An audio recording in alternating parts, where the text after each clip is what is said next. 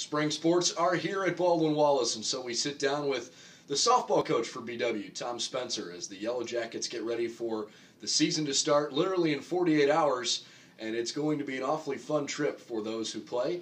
They get a chance to travel to Arizona and Hawaii, and we will certainly dive into their big spring break trip here shortly. But first, Tom, thanks for the time, and going to enjoy looking forward to seeing what the program's all about. No problem. Thanks for having me. I appreciate it. Let's start with the fact that the season is here. The off-season now is really officially behind you. The first game is less than 48 hours away.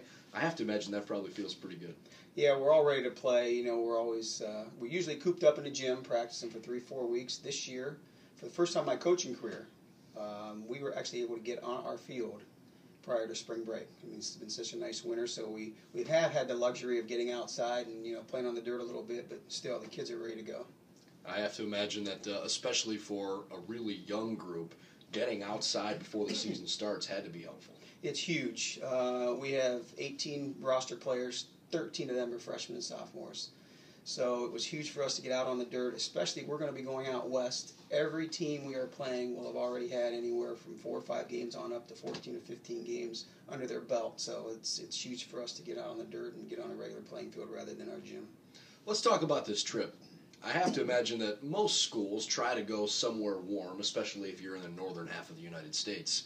But I can't imagine that everybody has a chance to go play for a couple days in Arizona and then go spend basically the rest of your spring break in Hawaii. I would imagine that most of your team probably hasn't been out there, right? I believe we've had one player that's been there. Wow. And no other. In fact, we've had a couple girls who haven't even flown on an airplane.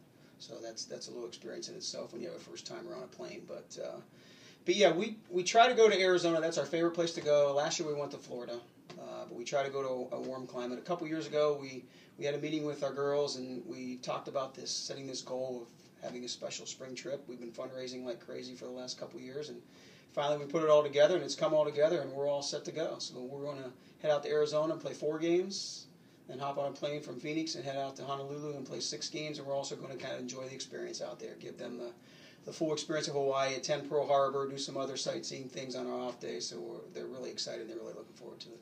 Do you think that the ability to go on a trip like that and tie in some of the other educational and experience type things of being in a place like Hawaii, do you think the fact that your team is going to get to do some of that will actually help them stay focused when they're on the field?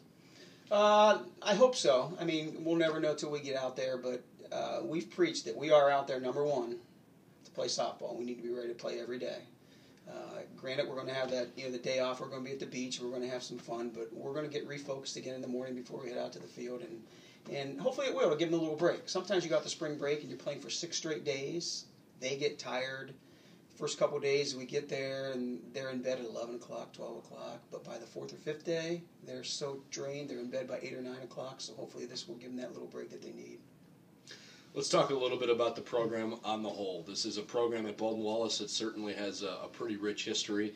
You've been able to lead it now for a little while, but you've also coached other sports here at BW. How has your experience coaching those other sports made you a better softball coach? I think any coaching experience in any sport makes you a better coach. Dealing with people is probably the number one most important part. Most coaches know the X's and O's, but dealing with the student athlete, especially the student athlete of today, because things have changed. You got social media in the picture. Nowadays, kids talk to their parents on a daily basis. When I first started, they may have talked to their parents once a week. But everything has changed, and students in general. Student lifestyle in general has changed, and any kind of experience you can have dealing with more kids, whether it's in the classroom, which I've also had that luxury to do, or in other sports, it's beneficial. It's pretty cool to see that the program has certainly grown and obviously is so young at this point. As you look forward to this season, I know it's a young group, so maybe the expectations are somewhat up in the air, but what are you hoping for? I think we're going to be very competitive. We're young, but we're probably the most talented group we've had maybe since we went to the NCAA tournament a few years back. But there's going to be that inexperience factor. We're going to make some mistakes. We see it in practice every day. We're trying to correct them as we go along. But I think we're going to be very competitive, and I think we'll be right in the middle of the mix to get to that OAC tournament. You've talked a couple of times about the fact that you were able to get outside. The Jackets in the very near future will have a new home. It won't be far away, just across the street, not far away from where they currently play, but I have to imagine that in terms of your program's pride and in the tradition you continue to build, having a new place to call home wouldn't be such a bad thing. It's going to be great. We're showing all our recruits. They're excited about it. Our current players are really excited about it. It's going to be an all-turf field. We don't have to worry about rainouts, which helps our kids in terms of class planning and things like that. They don't have to worry about missing as much class. It's just going to be awesome. We have great facilities here at BW. Maybe we've lacked a little bit from the softball standpoint, but now the university has seen that and they've taken action, and we're taking care of that situation. Whether it's a high school senior or potentially even a high school junior, or someone who might want to transfer to the program, first of all, how can they reach you, and what would be some of the things that you would want those students to know about your program? They can reach me. They can go on the website, call me, send me an email, whatever they want to do, and I'll get back to them as soon as I can. I want to let them know our goal, again, is to, first of all, we want everybody to graduate. We want everybody to get a great education, and we want everybody to come here. We want to win a championship, and we want to have fun doing it. Can't wait to see what the Yellow Jackets have in store here in 2017. Thanks, appreciate it. All right. We'll continue to preview the spring sports seasons as we go along, but best of luck to the Yellow Jackets on their West Coast trip as they get things started on the softball field.